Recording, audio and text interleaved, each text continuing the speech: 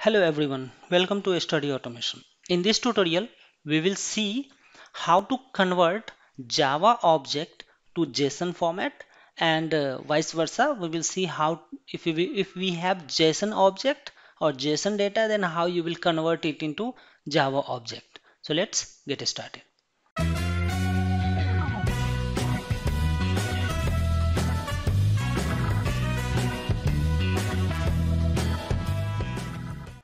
So first we will create one class and I'll say JSON test, and then we have here we can use object mapper. So I'll write here object mapper equal to new object mapper. And then as of now, if you will see, we don't have any class with object mapper. That means we need to add here um, jar file. So we'll write here object mapper and then maven. Now we will get the first link here. You can see we have to download Jackson Databind. So we'll open this one and then we'll download it. So we will go on the first version and click on the bundle. So if you are using Maven, then you can simply copy it in your Maven POM file and then everything will be done. But if you are using pure code Java, then in that case you have to download the jar file. So we can click on bundle and it will download Jackson Databind. Now if you will go down, you can see compile dependency. That means these two jar file also we need to download. So first one is Jackson annotation and then Jackson core. So let's go here and download the same version bundle, and similarly we can download this one 2.13.1. Click bundle. So these three jar files I have downloaded. Let's go to the download folder and then copy all these three jar files and open our project. Select this project, right click and paste. So all three Jackson files, jar files I have copied here. Right click, go to the build path and then click on add to build path. Ideally I should create here one folder lib and then inside it I should put this, but this is just for the demo purpose. Now if I will move my cursor, you can see it is coming Databind. So we have this mapper. Using this mapper we can convert our Java object to JSON format. So for that, let's create one class and Pojo class. So let's say I can say class employee. In this class employee I have a Pojo class private int imp id and then private string name. So what we need to do, we can generate here getter setter, right click and then click on generate getter setter for this. And also we can add here one Pojo class, one constructor. So right click and go to source and generate constructor using fields. Select it and then we will click on generate. So in this Pojo class, we have two fields and then we have one constructor, parameterized constructor, and then getter and setter. So we can use this object and let's say I'll write here employee E1 equal to new employee, and then I will pass here employee ID is 100, employee name is Chandan Kumar. So this is very simple example, and using this what we will do, we can convert it into JSON string. So for that we'll have to use mapper dot write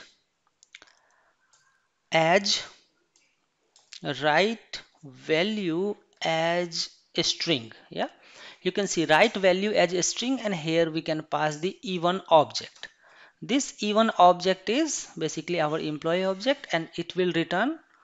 Okay, so we have to add this through exception, and then we'll see here that it is returning a string format. So I'll simply say a string JSON JSON data. So this will convert our object into JSON data. Let's simply print it and we'll see if we have the JSON object or not. So yes, you can see now it is showing in the format of JSON. If you keep if you will keep this one as array, for example, let's say if I will create array list equal to new array list, and let's make this array list for let's import it, and let's make this array list for employee. So if you will add here list dot add e1, and similarly let's create one more object of the employee. I'll say e2, and then in this e2 I am adding 101, and this one will be, let's say, Rakesh Kumar. So we have two objects added in this list, and then I'll do list. Instead of passing single object, I am now passing it into this list. So let's make it this way, and then now I will try to run it, and then you can see we are getting two objects here. One is employee 100 and then employee ID 101. What we can do, we can copy it and we'll go here and write JSON formatter, and we'll open the first link just to see our JSON is valid or not, and we can format this one. So delete it and then we can paste it. So validate will validate this is valid JSON, and then we can see output in this way. So we have two objects added. If you have any object, you can just pass it here. It will this write value as a string will convert it into JSON format. Now similarly, if you have this object and you want to directly put this data in one of the JSON file, then what you can do, you have a method mapper dot write value, and then you can use this file. So here we can say new file, and inside it you can pass a directory. So let's say I'll pass C, and then here I'll say data dot JSON. This is our file, and then we'll pass it here list, whatever data we wanted to pass, and then import it. So and then we'll have to add the throw declaration IO exception. So this line will write your list directly to the file. Let's try and see. We'll run it. Okay, so we get some error here. So it is saying access denied. Perfect. So what we can do, we'll have to create one folder maybe, and then in that folder we can write. So let's say if I in desktop, I'll create one folder data, and then I'll refer this folder here from here. So copy it and then replace it here. C users and then desktop data, inside data we will have this file. Let's run it again. Yes, now we are not getting any error. That means that should be there. So you can see inside this data folder we have this JSON. If I will right click and then open with um, any particular notepad, let's say, so we can see the data directly written into the JSON file. So this is how you can write your object, Java object, to JSON format. Now we have other way is, let's say if you get your object, if you are getting JSON object or JSON data, how you will convert it into Java, right? So for that we have, so let me write here, I'll say JSON to Java, right? This is Java to JSON, and then what we can do, we can write here to JSON to Java. So we have to create object mapper, which is already we have. So I'll just copy paste the same thing and will create new object on that. So let's say I'll say mapper 1, and then you need some JSON data. So for example, let's say I'll say a string JSON equal to, and I'll copy the same here, copy and paste it here. Yeah. So I have this JSON data, and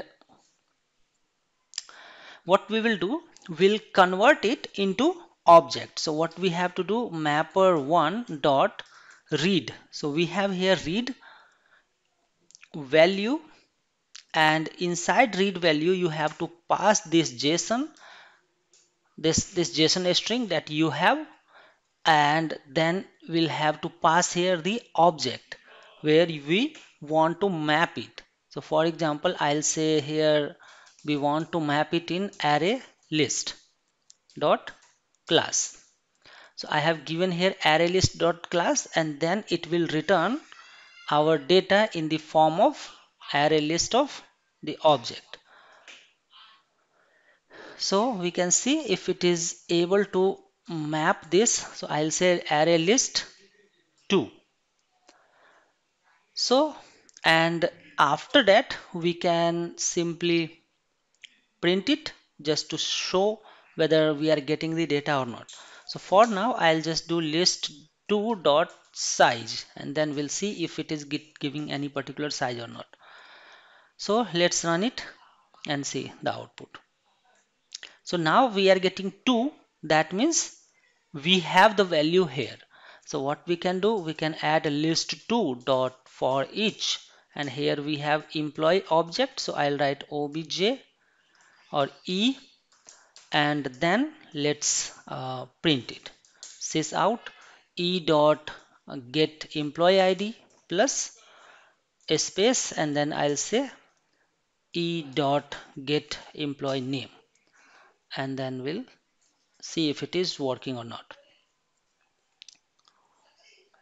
Alright, so we have something linked hash map cannot be cast to employee.